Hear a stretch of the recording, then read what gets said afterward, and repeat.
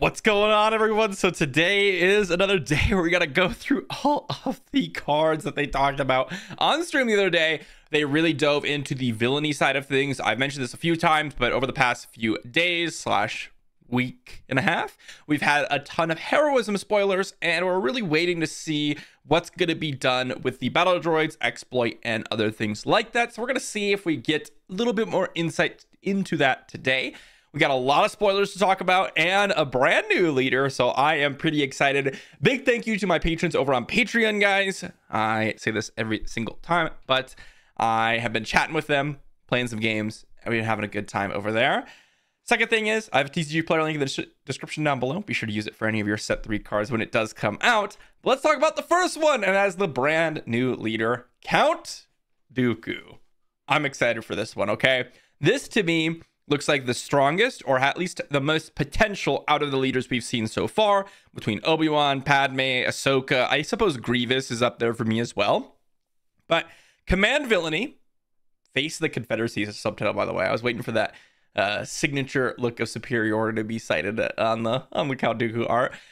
Action: exhaust this leader, play a separatist card from your hand. It gains exploit 1. So essentially what this is, if you decide to use Count Dooku's action, you can defeat a unit you control in order to get a 2 cost reduction towards a unit that has the separatist tag. And this is a separatist card, not just unit.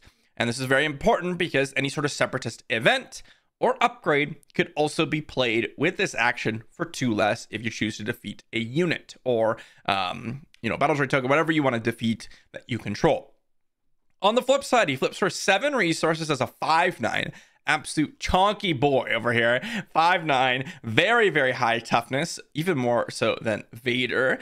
Force, Separatist, and Sith are his tags. And we have Overwhelm as a ability, and on attack, the next Separatist card you play gains exploit 3, meaning that you can potentially defeat 3 units in order to make it 6 cost cheaper.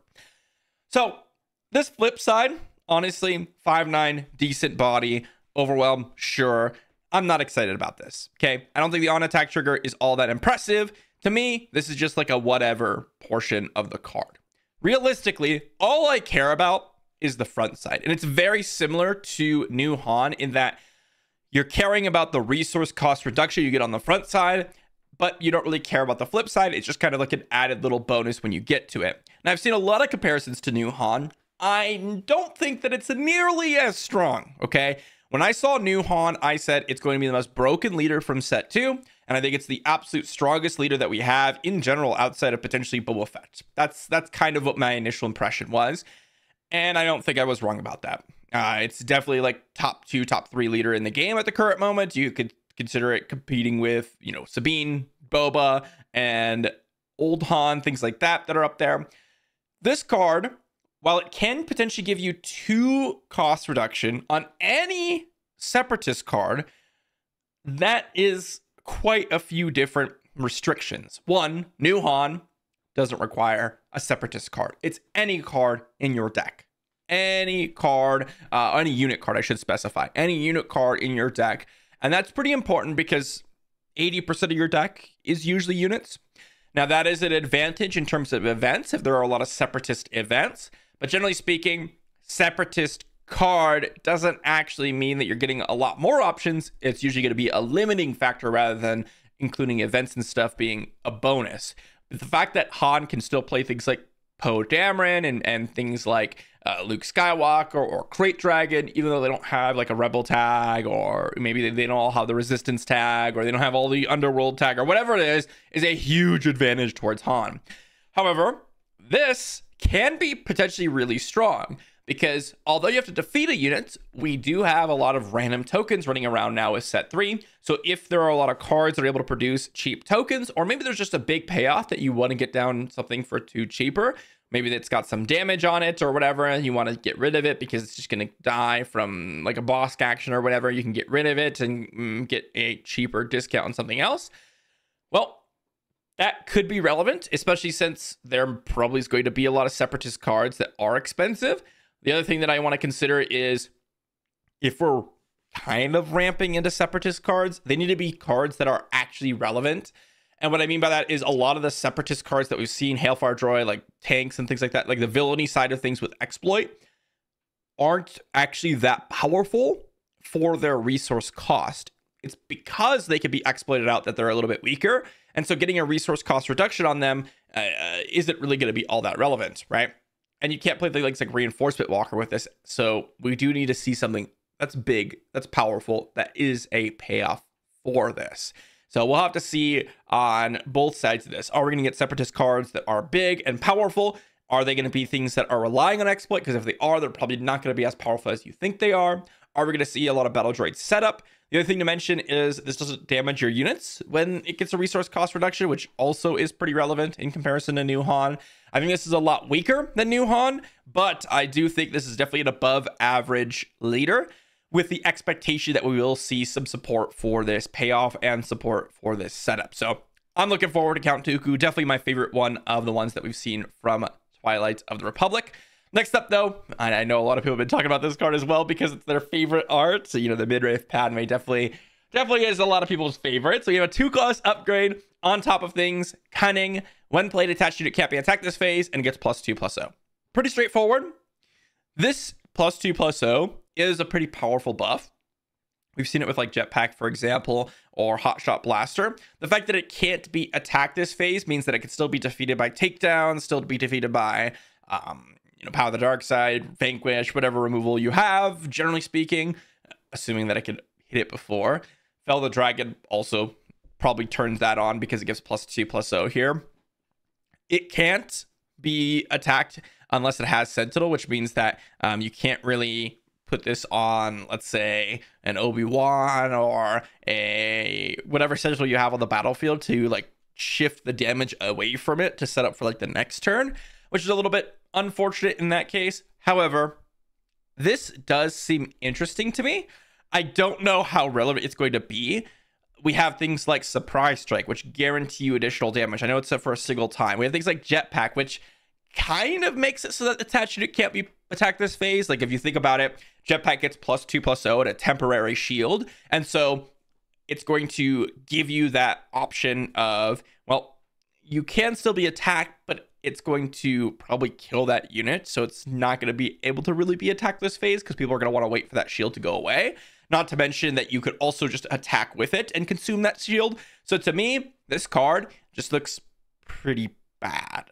Like I'm not really sure how relevant this one's going to be. Again, immediately I look at Jetpack and I'm like, well, why would you ever want to use this card over Jetpack? And the only thing I can think about is if you want to place it on space units.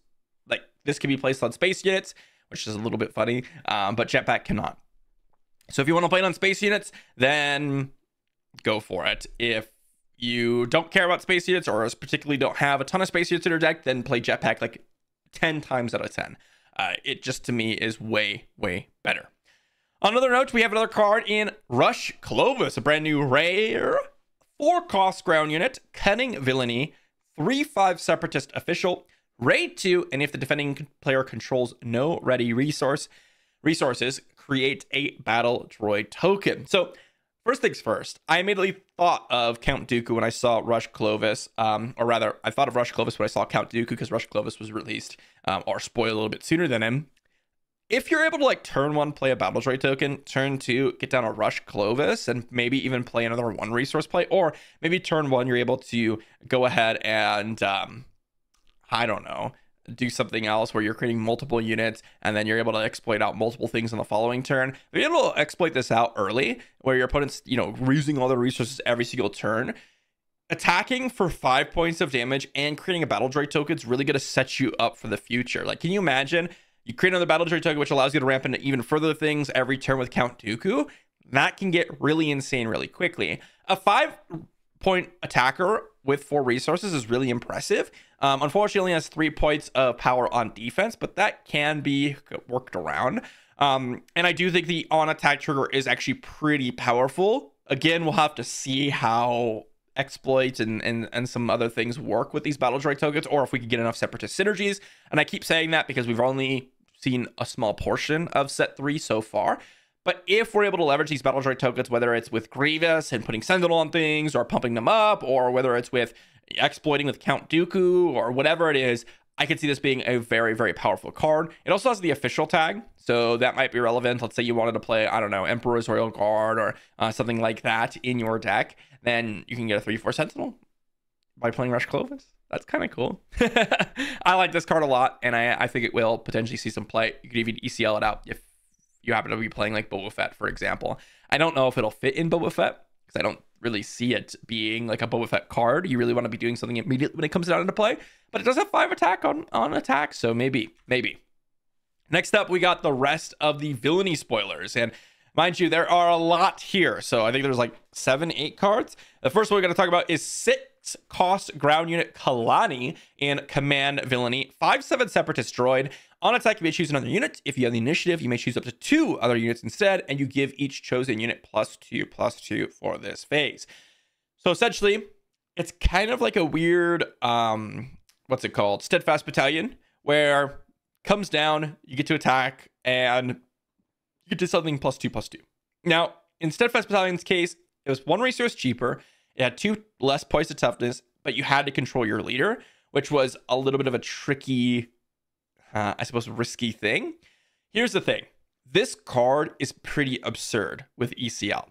If you just think about what this is able to do, it's most likely going to be able to kill something or at least deal some major damage to something. It has the same stat line as like a Darth Vader, and you've seen how Darth Vader can really end up killing a lot of different things when he comes down, even though he comes down at 7 resources. So there's a good chance this guy's going to be able to kill something when he comes down. So you kill something, you give 2 units. Let's see, you have the initiative. You give 2 units +2/+2. Now, you'll have to have 2 other units. If you like flip your leader, which most of the times your leaders will be down by this point, you can give your leader +2/+2 and another unit +2/+2. This could be a really big swing of damage. If you have battle droid tokens, you can give those units +2/+2. Like, there's a lot of different things you can do with this. I think this is actually a potentially pretty powerful ECL option. And again, I always think about that when I think of a command card, but any on attack trigger really I'm looking at, this card looks pretty sweet. I think that we're going to have enough units to be able to give 2 other units +2/+2, and it's going to have a stat line where it'll probably survive an ambush attack and kill something at the same time. I will say, if you're only giving 1 unit +2/+2, I'm a little bit less excited for this, but I think that we're going to be able to give, first off, have multiple units, and if you're playing this card, there's a good chance that you'll play around trying to get the initiative, and so getting the initiative and being able to trigger this is something that will potentially be possible. This might be a really great kind of finisher for the game. Next up, we've got a brand new space unit. 3-cost space unit, Magna Guard Wing Leader, Command Villainy, 3/4 Separatist Vehicle Fighter. Attack with a droid unit, then attack with another droid unit. Use this ability only once each round. That's the action, by the way. That's the action. It's a 3 resource, 3/4 Separatist Vehicle. That's the baseline. This seems imperative, like one of the best units in the Separatist decks. It's not a droid, which is important, but it does have the Separatist tag. You can attack with droid units, but this just seems like a really solid statted unit to where if you're trying to play a Separatist deck, you're probably going to want to be playing this card because it just has a good stat line for space. We've seen like Punishing One come up a lot in set 2, where a lot of decks are just kind of playing Punishing One because of the good stat line. But this action is going to be really nice because it's not going to exhaust the Magna Guard, and it's going to be able to give you the option to attack in with, well, if you have other droid units than those, but also with your droid tokens before they actually just get killed, which is going to be pretty massive. I'm really excited for this. Action cheating is really nice, and this has a stat line where it's going to be able to survive most likely. So I think this could give a lot of value to your Separatist decks. You're going to have a lot of droids naturally, but also you can kind of focus on building out with some more droids as well. And this just seems like a nice little addition to that. So I like this card. I think this is a pretty nice one. I don't think it's going to be like absurd or anything, but it is going to be one of those cards that seems to be really important to be on your curve. Something more like a Fleet Lieutenant, where it's not like the card is broken and it's just going to change the whole game, but it just does so much for that deck specifically that you're going to want it. Next up, we've got a new ground unit, 2-cost ground unit, Vigilance Villainy, Wartime Trade Official, 1/3 Separatist Official, when defeated, create a battle droid token. So 1/3, when defeated, create a battle droid token, really not that exciting, but it can give you some value.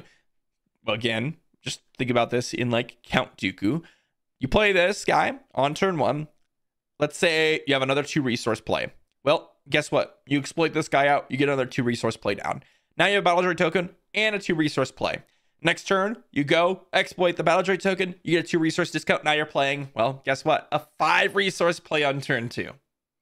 That's pretty massive. Heck, you don't even have to do that on turn 1. Like, you can go wartime trade official on turn 1. Turn 2, just play a 5 resource play by exploiting this guy. You don't even have to do another turn, like a 2 drop on turn 1 alongside wartime trade official.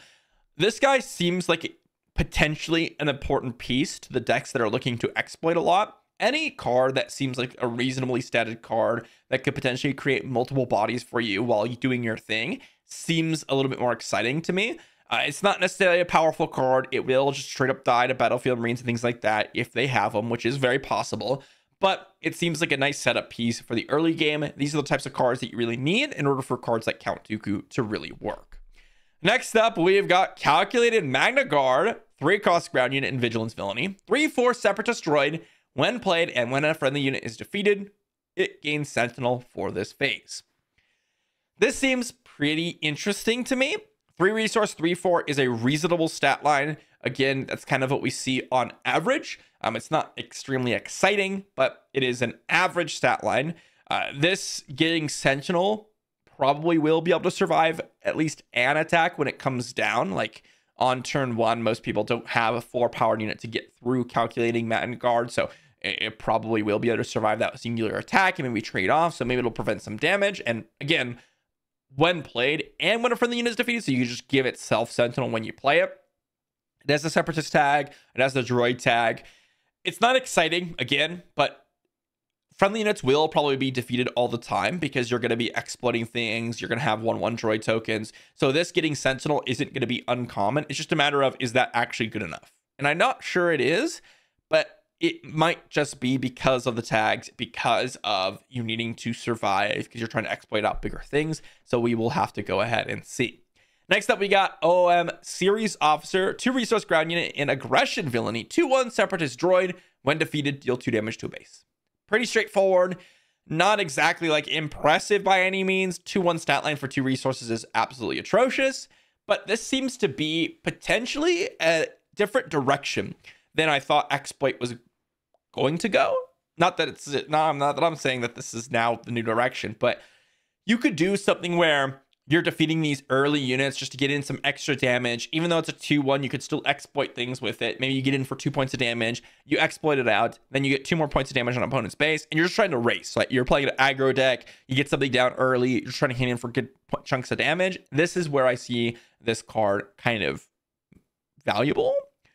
Outside of that, I would not be playing a 2 resource 2/1 that deals 2 damage to a base when defeated. That's basically a Reckless Gunslinger, and a Reckless Gunslinger hasn't really all been amazing. And part of the reason why it's even played in the first place is because you could smuggle it out later on in the game, and this you cannot do so. So maybe we could see some sort of aggression-based, high damage deck where you're trying to hit their base with the exploits and just hit their base in general and get an advantage that way. That could be potentially the direction this card goes. Next up, we've got Squadron of Vultures, 6-cost space unit in Aggression Villainy, 5/4 Separatist droid vehicle fighter, exploit 3. This could potentially be free if you defeat 3 different units.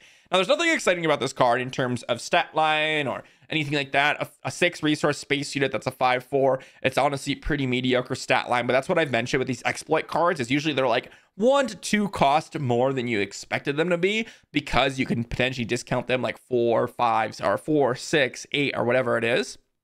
And this card is exactly that way. I would not be paying 6 resources for this 5/4 space unit in any deck right now. However, if I can get this for 2 resources or for free, now we might have something on our hands. I'm not sure. These common exploit options to me are a lot less exciting because when I'm thinking about the setup that's going to be required for this card, I really want something bigger and more impactful. Free 5/4 alongside another play is just not good enough, as weird as that sounds, if you're defeating 3 other units. And that's assuming your opponent didn't interact with anything and you're not deploying actual cards into the battlefield.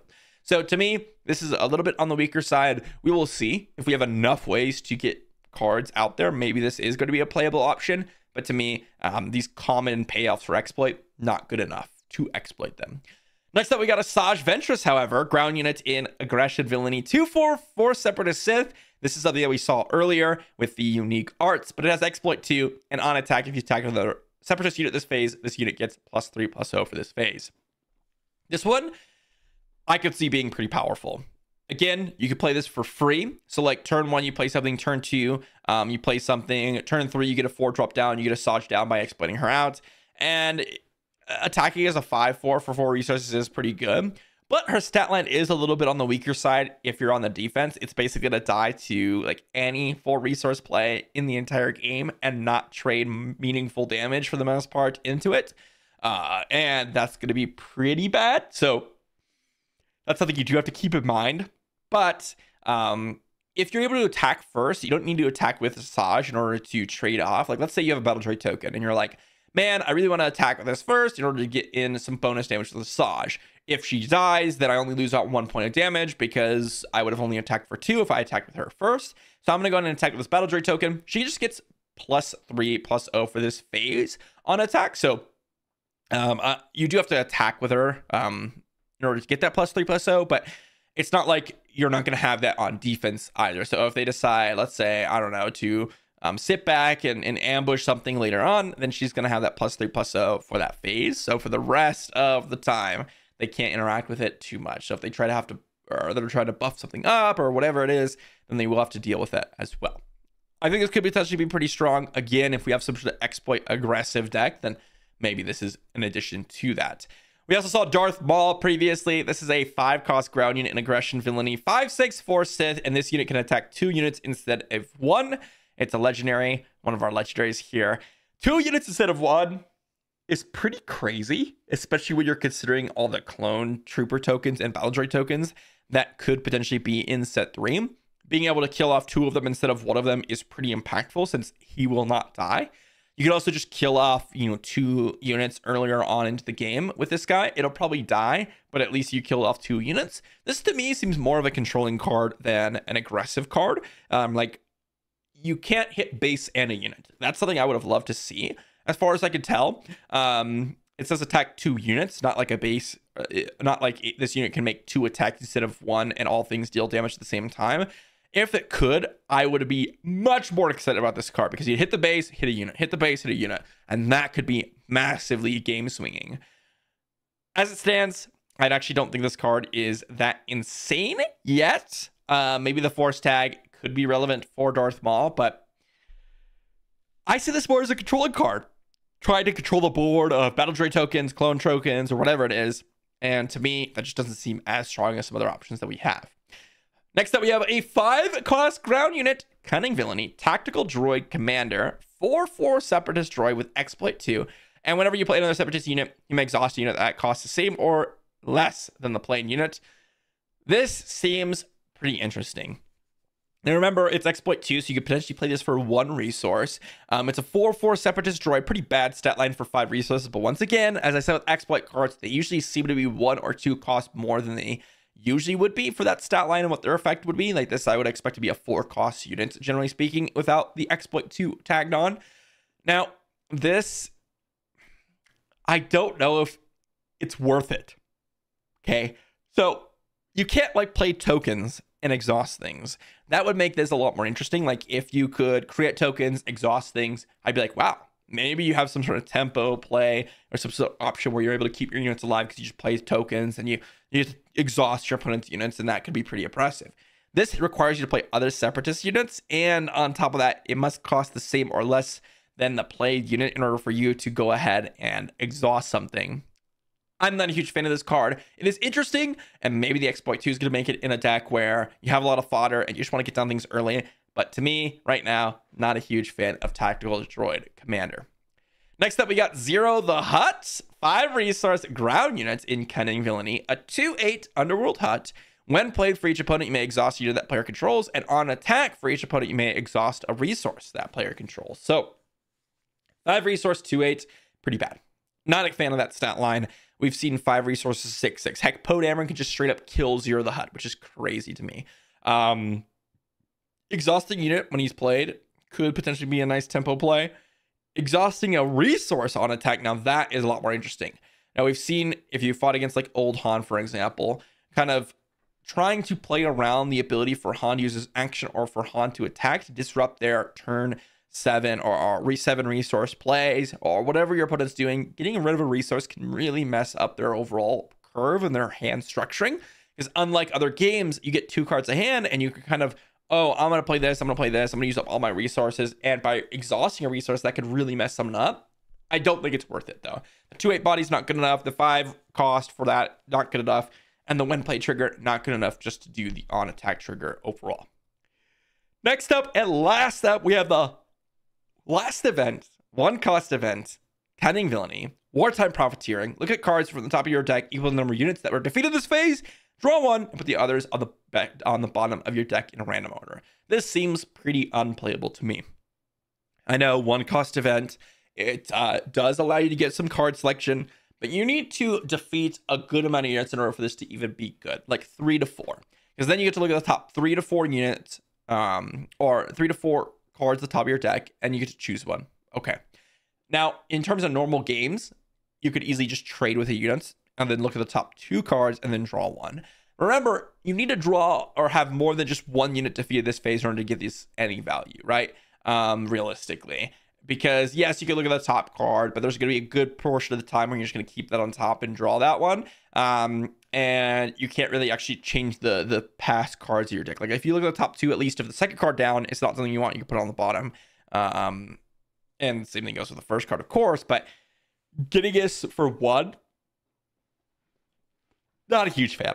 Not a huge fan. If you get 3-4 units defeated, maybe you can do something with it. But to me, these like drawing a card effects really are only good later on in the game and when you smuggle them out or when you're in a heavy control deck, and this doesn't seem like something you're going to be doing in a heavy control deck normally. I suppose you could defeat your opponent's units and then draw a card by searching, so maybe that's the place where it could be, but I'm not a huge fan of overall this mechanic, this type of card in Star Wars Unlimited, not because it's like not played well or anything, but because it's just so weak for what we're doing inside the game. But overall, that's going to be all the villainy cards we have for today.